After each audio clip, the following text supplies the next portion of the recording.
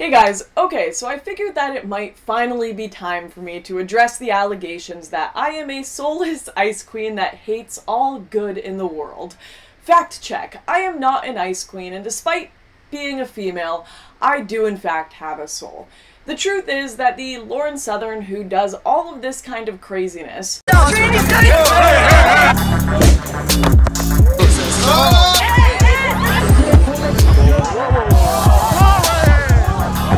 if the politicians won't stop the boats, we'll stop the boats. No more! No more! Illegal immigration! No more! No more! Illegal immigration! Comes home at the end of the day to hang out with my hedgehogs, Beans, and Porridge, who I love dearly, eats ice cream a little too much, and cries over rom-coms just like everybody else. And despite popular belief, I do not hate babies and puppies and immigrants. I tend to like most people when I meet them, and it hurts me like it would hurt anyone to watch people suffer, and I certainly don't want to deny anyone the opportunity to build a better life. That would be ridiculous. So then why do I go around with such strong rhetoric and activism against mass immigration? Why would I want to stop these struggling families from getting to Europe? Well, my reason for this is because mass immigration is not the rainbows and unicorns that our politicians portray it as. It is, in fact, a tragedy. It is a moral nightmare, and we need to wake up to it. So, as I like to do on this channel, it is time to talk about some inconvenient truths. Uncontrolled immigration is an escape valve for nations that are running their affairs in irresponsible ways. A country, like a marriage, is harder to hold together when divorce is readily available. If Mexico can send its thugs and drug dealers to America, what incentive does she have to properly manage her own affairs? If you have no accountability to your spouse and your family, then what keeps you honest?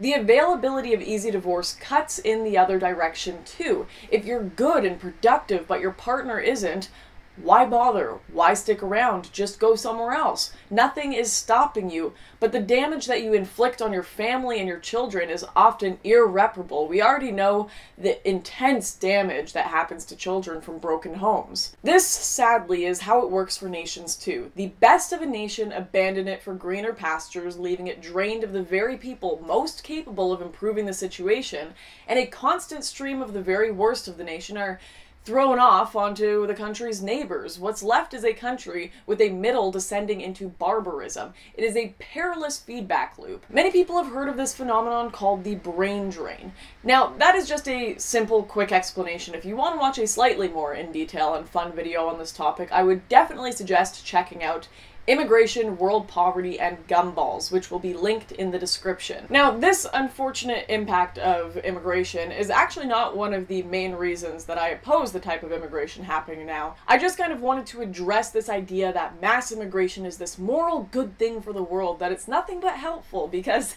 that is just absolutely not true. My biggest problem with the immigration specifically to Europe right now is that this mass importation of people is happening under false pretenses, and it is hurting the current populace. Huge economical burdens are being forced on these nations under the guise of a refugee crisis.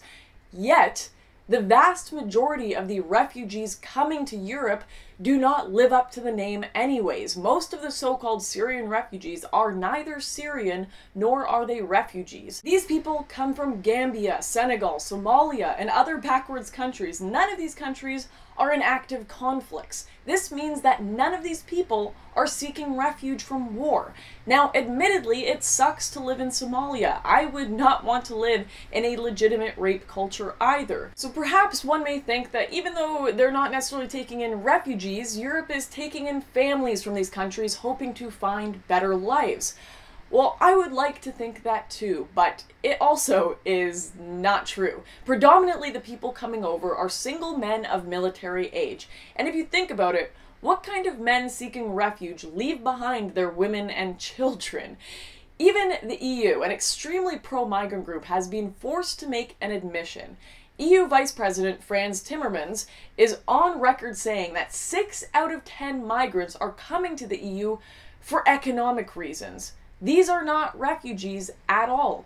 These people are economic migrants whose European adventures are being enabled by globalist NGOs and puppet governments.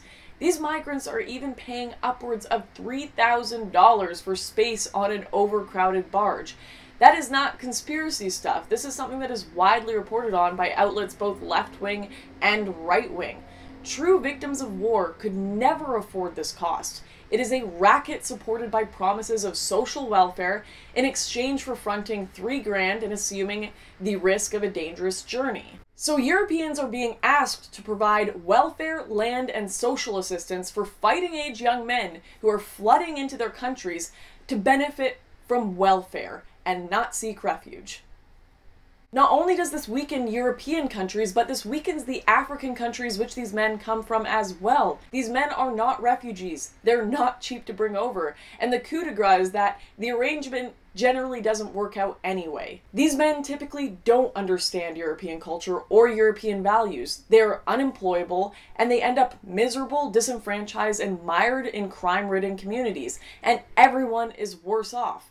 It is cruel to them, and it is cruel to the European people as well. So what is the right thing to do in this situation? Well, in my opinion, it is almost certainly to stop promoting this mass illegal immigration scam that is filled with shady funding, human traffickers, and death in many cases, because people have been told that if they just get into these dangerous boats, they'll make it to the promised land. And the reality is that people wouldn't come out to the waters anymore and endanger themselves if the boats patrolling the Mediterranean took them back to Libya instead of going to Europe. We wouldn't have the growing problems of the clash of civilizations within Europe if we weren't so adamant on importing hundreds of thousands of people into cultural enclaves. And we could deal with the problems surrounding mass immigration if we just talked about it honestly and realized that no one, left-wing or right-wing, wants people to suffer. We just have different solutions to problems. And sometimes we have to use our brain and not our emotions to find the best solution for everyone. Anyways, I hope you guys enjoyed that video, and I will see you next time.